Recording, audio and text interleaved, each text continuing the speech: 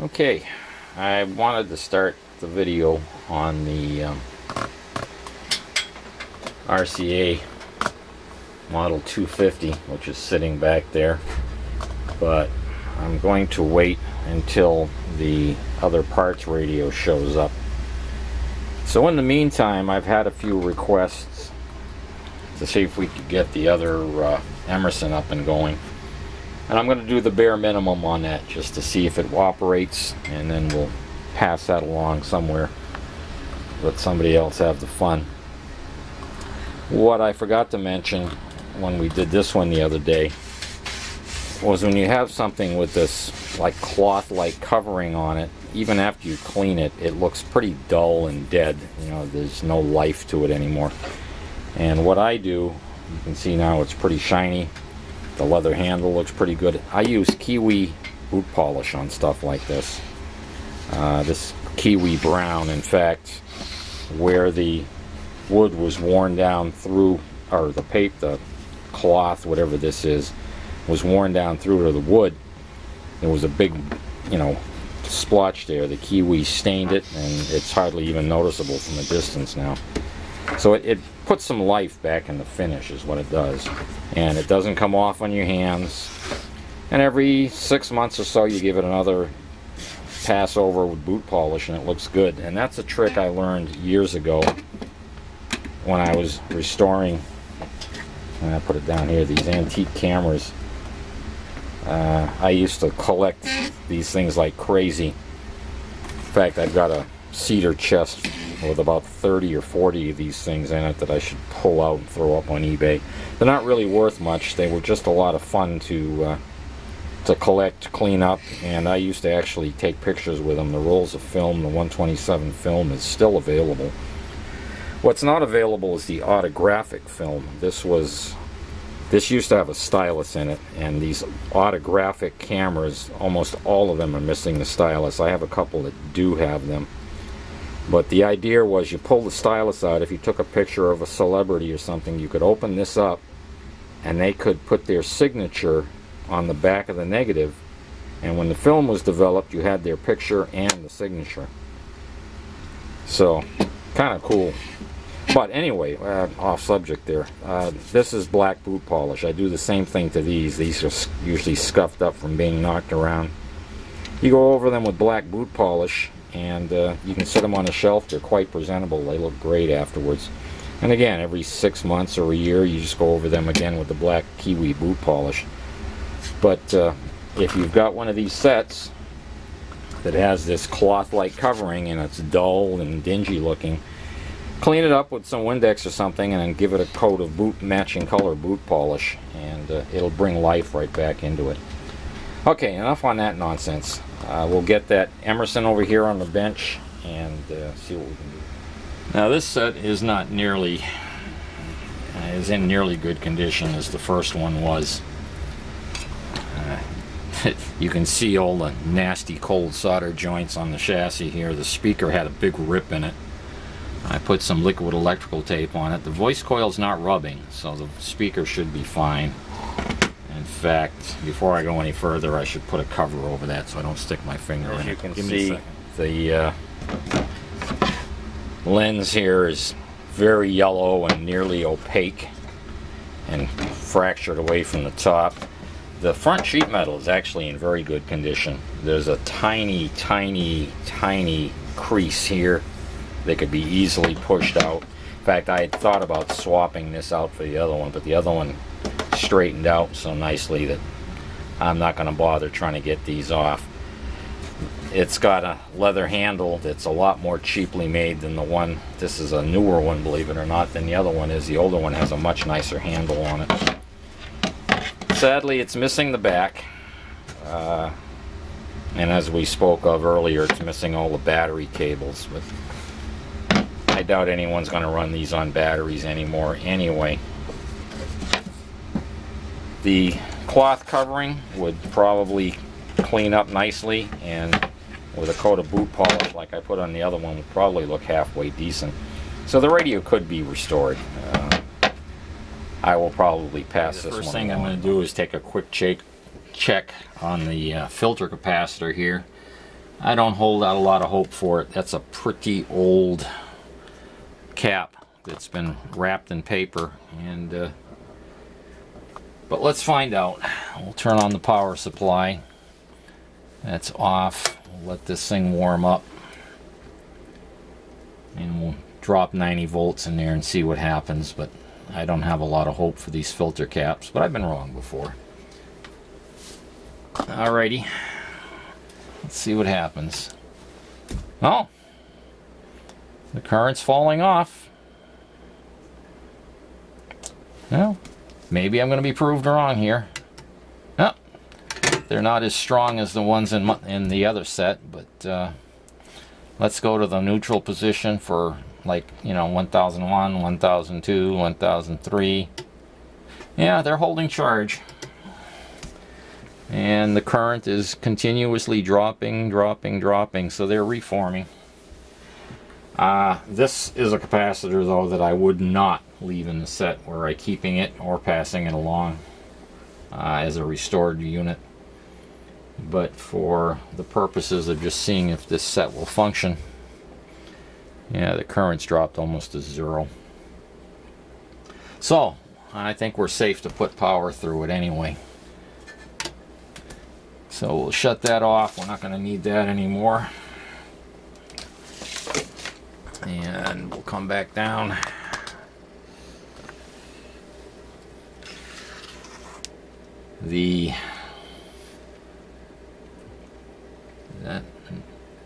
Okay, that's the across the line capacitor over here on the end.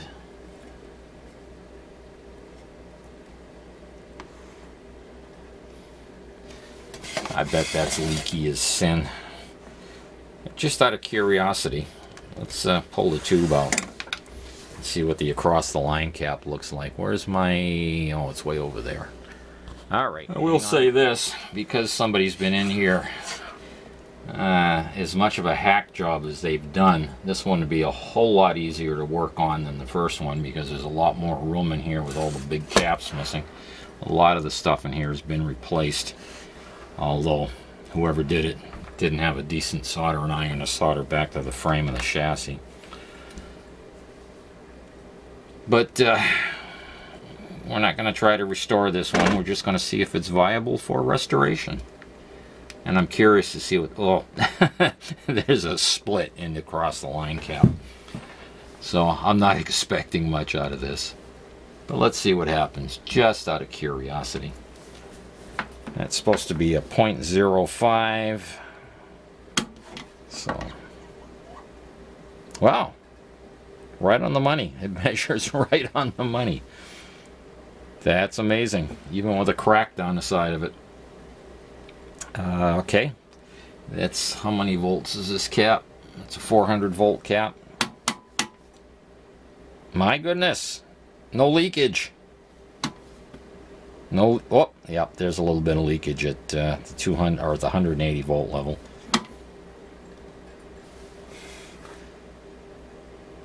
Yeah, now it's starting to leak.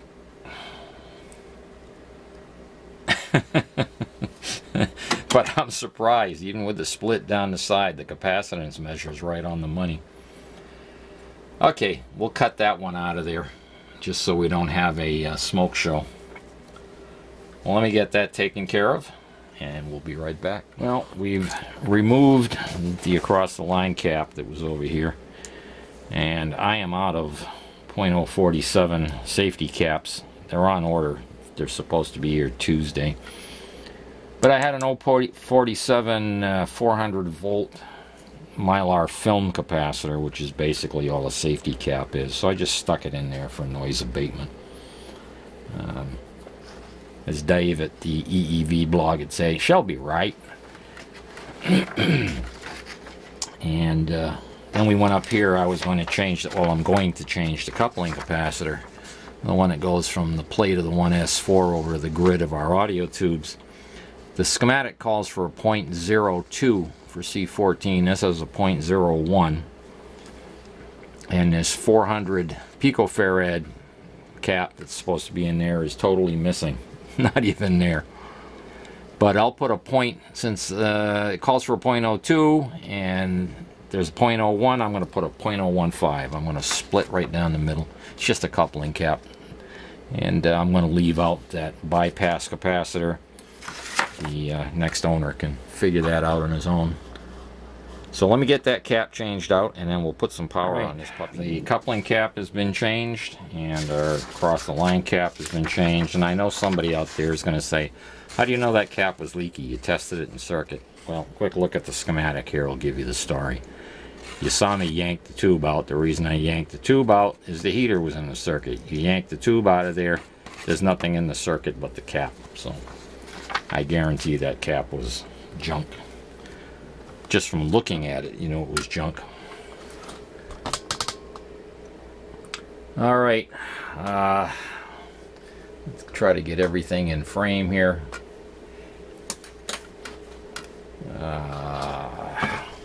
I got the signal tracer out because I know I'm going to need it on that General Electric because it's full of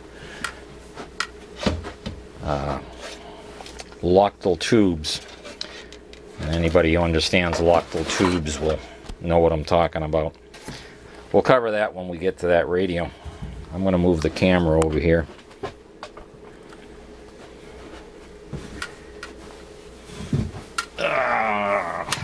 Boy, I find myself making more and more old man noises lately. You'd think I was getting old or something.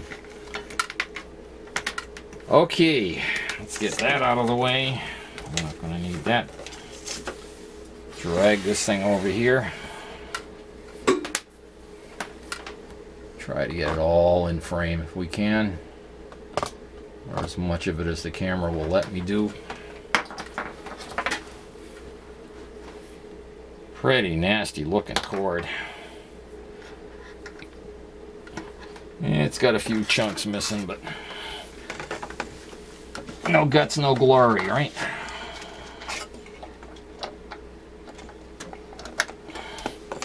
Okay, we're on dim bulb, and you can't really see the dim bulb with the camera, but it's back there, I can see it.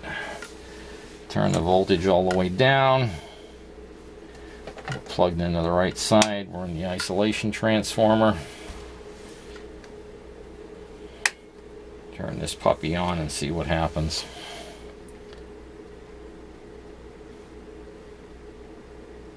I'm seeing a little bit of current flowing. I expect that because we got a rectifier and an amplifier tube over here, 50 B5 and a 35 W4. Oh, and this set's got a big nasty dropping resistor because 50 and 35 doesn't equal 120. The other set had the 117 N7 in it. Didn't need any kind of dropping resistor. This set, as far as I'm concerned, they took a step backwards and put these two tubes in and a dropping resistor, which is going to generate a ton of heat, but probably didn't have any 117 N7s available. Alright, let's see here. We're getting up on 30 volts. 100 milliamperes. It's not bad.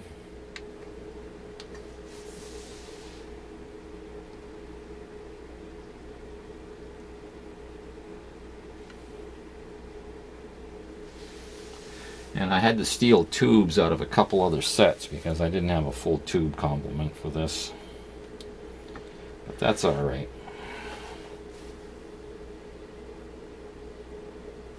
Hmm.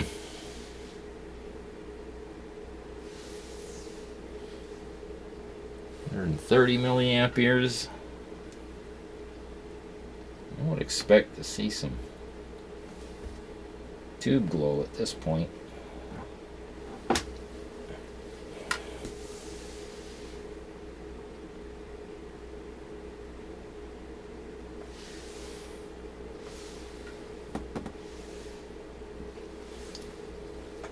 And 30 milliamperes is not a lot of current.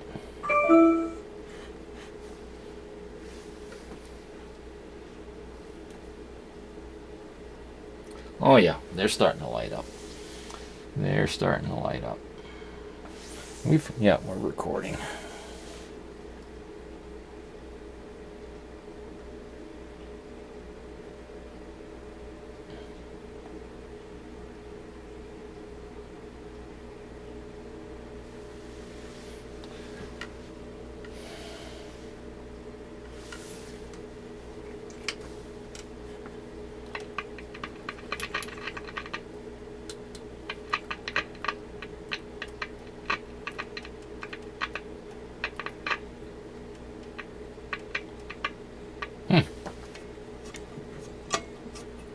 We might have some troubleshooting to do.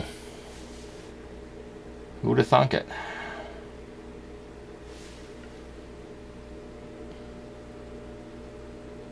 There's 120, 150 milliamperes.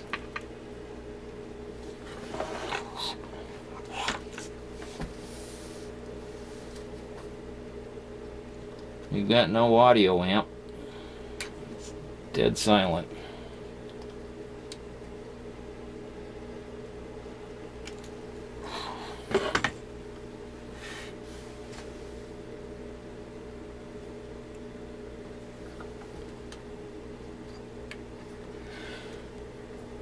All right, let me get a voltmeter over here and we'll do some troubleshooting.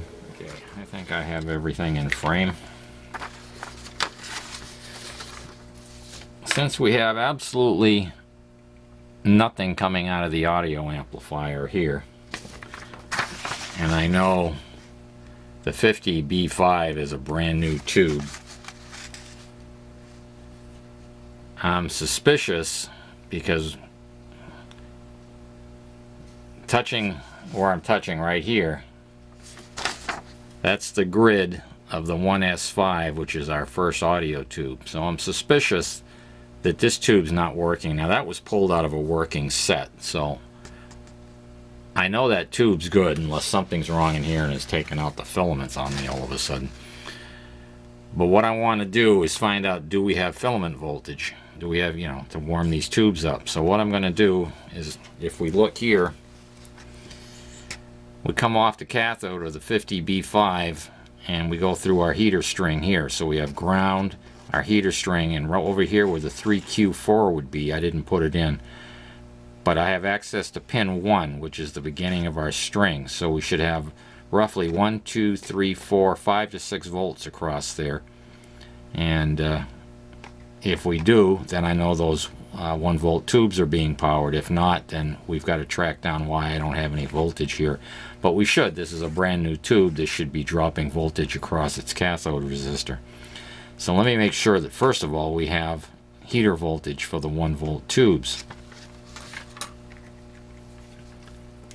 We'll get our ground on here. We're recording. And my just banged my head. My 3S4. This is the only trouble with leads. They get tangled.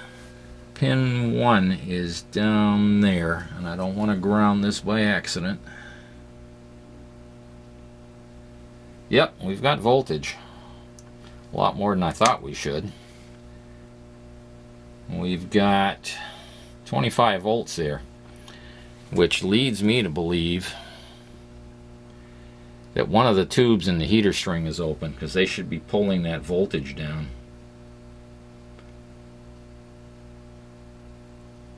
Let's see, the 1S, that should only be like 5 or 6 volts, but it looks to me like it's working into an open load. Unless something is terribly, terribly, terribly wrong here. And that tube is drawing tons and tons of current. It's hot, but not unreasonably so.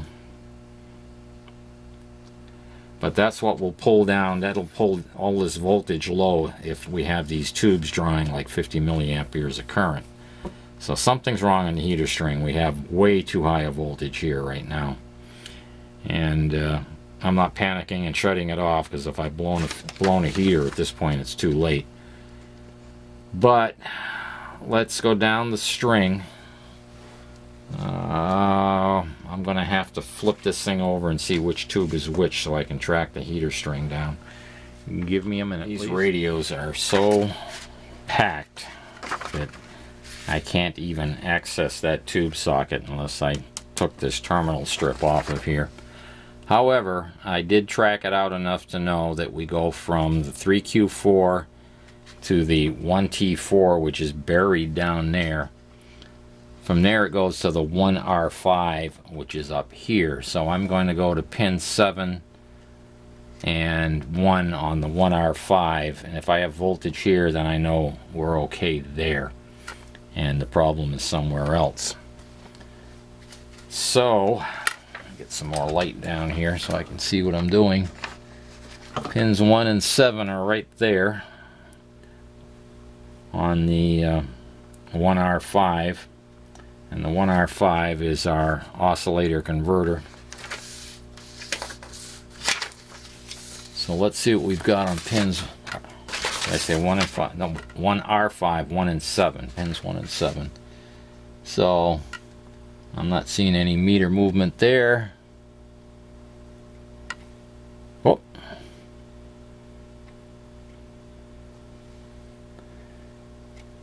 And I've got no meter, I got no voltage on pin 1 or 7, so it looks like the problem is the tube that's buried down in here. But let's pull that tube out and check its heater. Some of these tubes I don't know what their history is, but I'm going to shut it off and we'll pull that one out and check its heater. And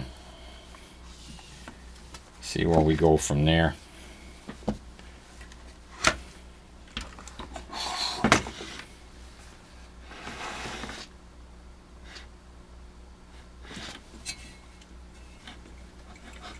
Come on.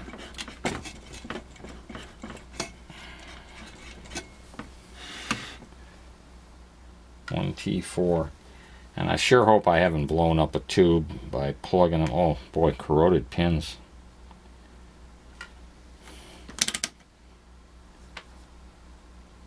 Yeah, we have an open heater. Now, was it open or did it burn out because of the high voltage that's present? That's the question. So what I'm going to do, rather than plug another tube in and take a chance, we know we have 4 tubes here, and we know that they're dropping 50 milliamperes, so we'll just calculate up, well, what should the voltage be, and pin 7 of the 1T4, I've got the wrong schematic. We'll calculate up a resistor and put a resistor in there instead of the tubes and see if our filament voltage comes back down, rather than take a chance on burning up another tube, if indeed that's what caused the problem, if there's something wrong in the wiring. This set is such a hack job that we really, and this tube looks virtually brand new. It's clean. So my fear is there's something wrong with the wiring in this set that took the tube out. But let's find out. Let's find out if I'm all wet. Let me get some the other schematic over here and we'll pick a resistor. Well, I just went through that whole spiel and the camera wasn't even turned on. Once again, excellent cinematography. We will go over it again. According to Sam's, at this pin 7 of this 1T4, in relation to ground, we should have 5 volts right here at this point. And we're measuring 25 volts because there's no load. One of the tubes is open, but did the tube blow open because the voltage was too high, or is just the voltage high because I had a bad tube that I stuck in there? So we know the tube filaments from our tube manual. You do own a tube manual, don't you? We know our heaters draw 50 milliamperes. So we're looking for 5 volts. And we're going to divide that by 0.05 using Ohm's law. That equates to a 100 ohm resistor. So when these tubes are in operation, it's the same thing as having a 100 ohm resistor load here across this stretch.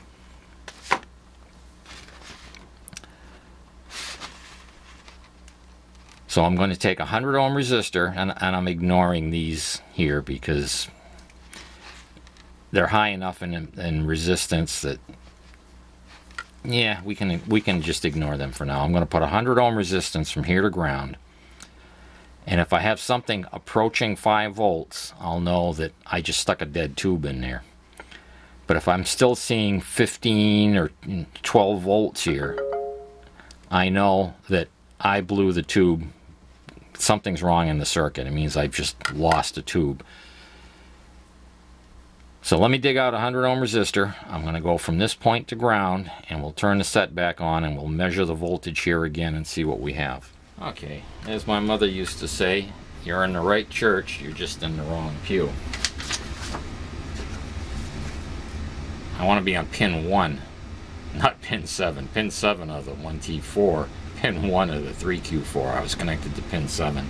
That doesn't go anywhere. No wonder there's no voltage there. So we're on the right one now. We're on the right tube, and now I got to turn it on. Haven't warmed it up yet. Oh, and the filter capacitors seem to have plenty of life left in them, as crummy as it looks. Several minutes after I turned the set on, I went in there with the soldering iron. I got a good snap out of the filter cap. There's no bleeder resistors on them. So the caps are holding a charge quite well. Let's see, we're on a 10 volt scale. There we go, 4 volts. Absolutely 4 volts, so there's no problem there. Can you see that meter? I hope, yeah, you can see the meter. That's reading 4 volts.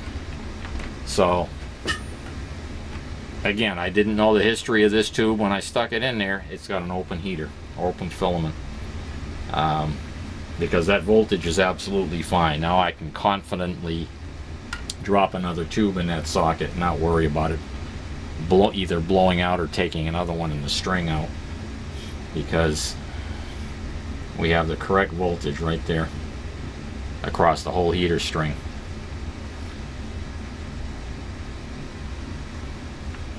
And there should be nothing else in there.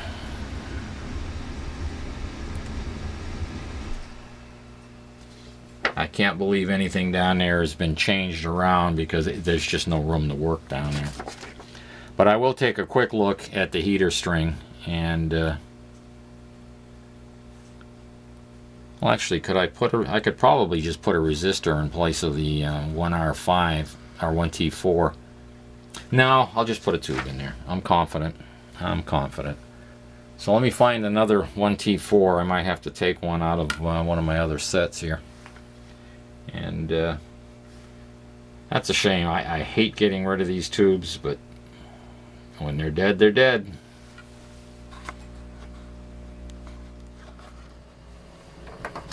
I've checked everything out as best I can. There is something wired differently from the schematic. The pins 1 and 7 on the 1T4 are reversed. It shows this resistor between pin 1 and pin 7 of these two tubes, but it's between pin 7 and pin 7, and pin 1 is over here. However, it looks like factory to me. I can't see any evidence that those connections were ever disturbed. I've checked everything else out and it looks good. Now what I've done, if you remember when we did the first set, the two 1T4s and the 1R5, we had intact filaments, but there was no emission on the tubes. Well, actually the 1T4 I think registered like 20% or something. So I dug that tube out of the trash, and it's in this set just so we have an intact filament, rather than take a chance with pulling one out of my working radio over there. I don't want to lose any more tubes. The rectifier and the audio amplifier, the 50B5, are both brand new, but I'm not concerned about those. It's the 1 volt tubes I'm concerned with. Excuse me. So what I've done, as I put everything back, I've pulled out my 100 ohm resistor, and I've got my meter connected where the 100 ohm resistor was and where that 5 volts should be, right here on the schematic. And we have an intact string now. And I'm just going to bring the voltage up real slow and let the rectifier warm up real slow. And we'll keep an eye on the voltage. The meter's set on the 10 volt scale. So I'm gonna bump it up to 30 volts here to start, because we got to get the rectifier starting to warm up. And it's going to take a while. Actually, I'll bump it up to around 40 so this meter, can you see that meter up there? No, probably not. Now it should just be in frame. We're at 43 volts and 110 milliamperes, and I'm monitoring the heater string. And if we see anything going awry, I'll just slam the switch off, but still nothing happening. But I'm going to give it time because it's going to come up slow at this voltage.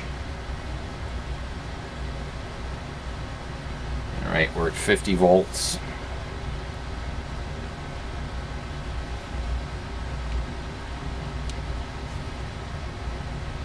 I'm still not seeing anything at all.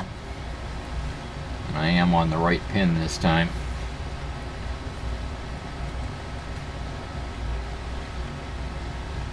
Volts, yep, everything's in the right place.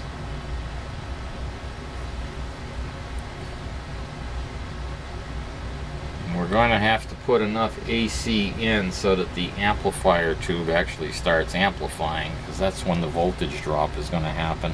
Okay, I can see the meter coming up now. You should be, yeah, you can see that.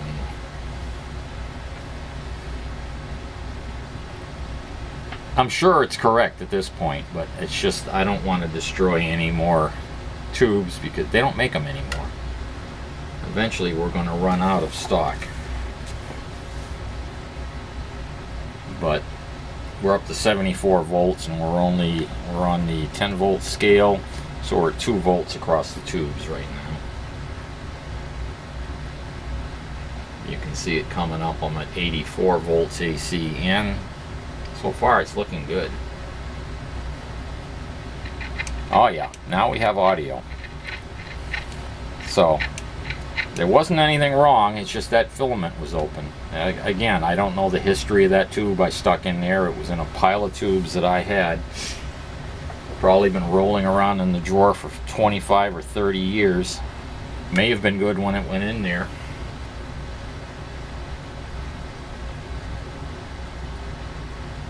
There's 100 volts, and we're not even to 4 volts on the heaters yet. 110 volts, about 4.4 volts. It looks like we're going to come right up to the 5 volts we should have when I hit 120. Yeah, we're drawing enough current now that the dim bulb is lit and limiting my AC going in. It's 116, but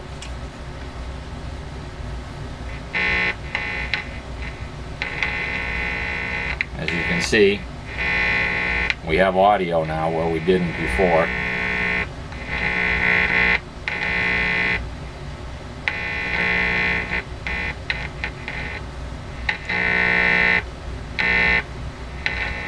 Wondering if we have an intermittent pot here.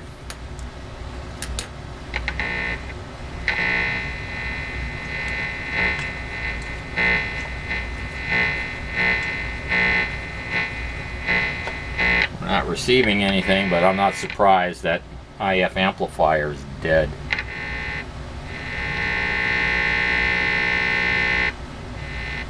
We're just barely under 5 volts, and I'm at 117. So let's turn this down, and we'll go without we'll go full power here.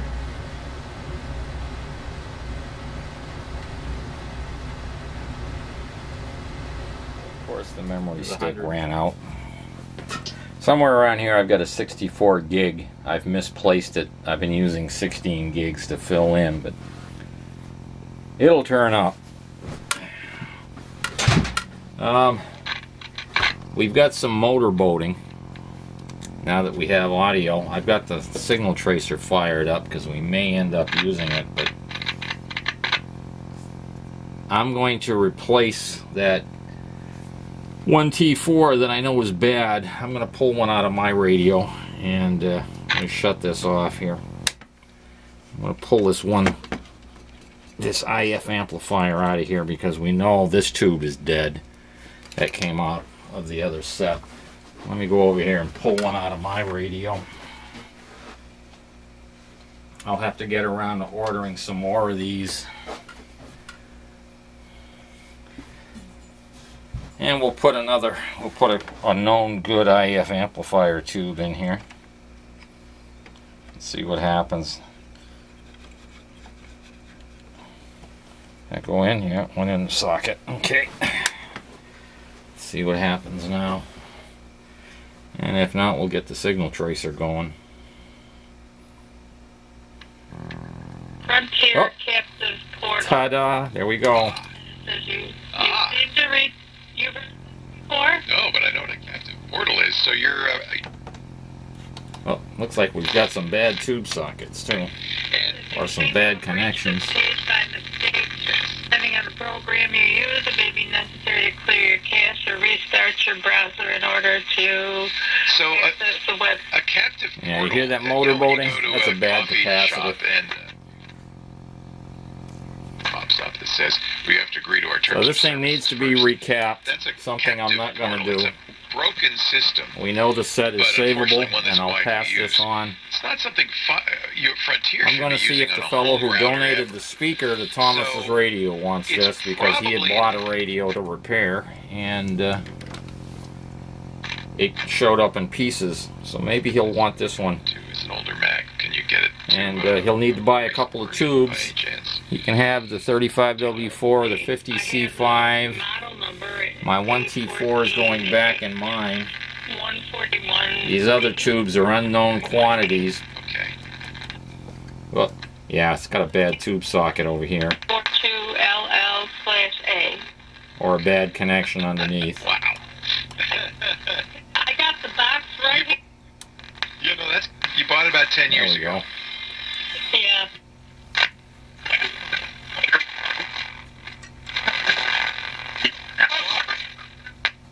The latest operating system. I don't know if that would fix that or not. I think this is actually an error in the router.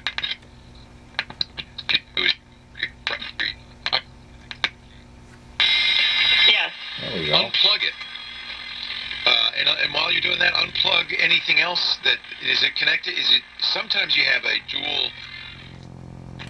Let me squirt some deoxit in these tube sockets. Okay, I don't know where I left off. Oh, I was getting some deoxit. It seems to have cleared up the tube socket issue. First year. What do you think your biggest I got distracted by a phone call.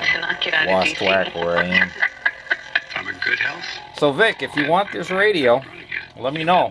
You're welcome to it. I'll ship it off to you, and thank you very much for the speaker you're sending our way. Vaccination to get on a plane domestic. This will need a lot of work. It needs total recapping.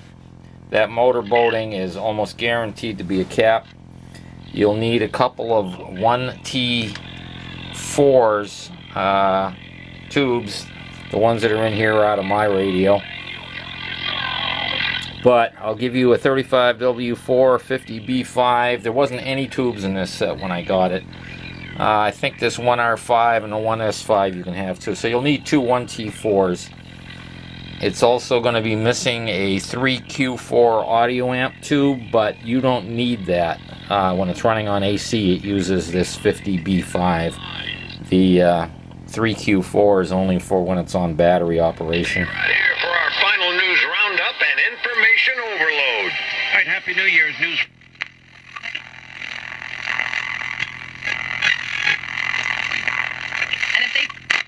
This set's going to be at least as sensitive as the one I've got. It probably will need alignment, of course, but I think it's ready to go. Just got to put the fresh set of caps in it. The last person that was in this set didn't do a very nice job. Just look at these solder connections here. These are just the ones that are outside. There's a pile of stuff inside that's J-hooked with no insulation. There's all kinds of capacitors in there. Of course, they got to be pulled out and replaced anyway. But that's a J-hooked cap. That's a J-hooked cap. Another J-hooked cap. You might want to replace this safety cap, or you can leave it. It should be fine. This is brand new. This is brand new. The two caps down the end are new. But the filter should be changed. All of these capacitors should be ripped out of here and replaced. But I only bought this as a parts radio. and you had bought one that needed work anyway, you were planning on repairing one, only it ended up in pieces. So if you want this, let me know. I'll ship it out to you. And we're going to call this one done. I'm going to move on to the GE set. Or actually, I'm probably going to go back and work on the cabinet for the Triad. I've stripped off the veneer. I used my heat gun and a putty knife and it peeled off. We've cleaned it up. I've been sanding it tonight. I'm covered in sawdust. And I'm going to put this back in its cabinet and call it finished. And we know it works. We know it's a viable set and it's worth restoring. I'm the radio mechanic. This is Emmerson number 2. We'll see you soon with the GE that runs on battery. Bye-bye.